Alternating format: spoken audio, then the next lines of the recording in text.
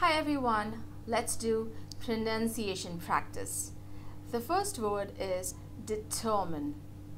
Without r sound, UK pronunciation, and with r sound, US pronunciation. Determine, UK pronunciation.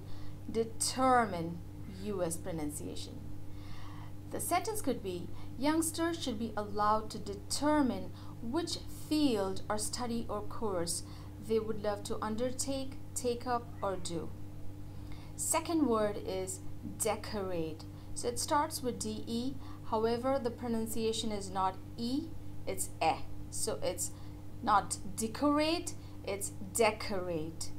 I love to decorate Christmas tree with different types of ornaments. Third and the last word is deteriorate. Deteriorate. The sentence could be, we all should take precautions, wear a mask, and eat healthy, do exercise in order to stop this corona situation, which is deteriorating day after day.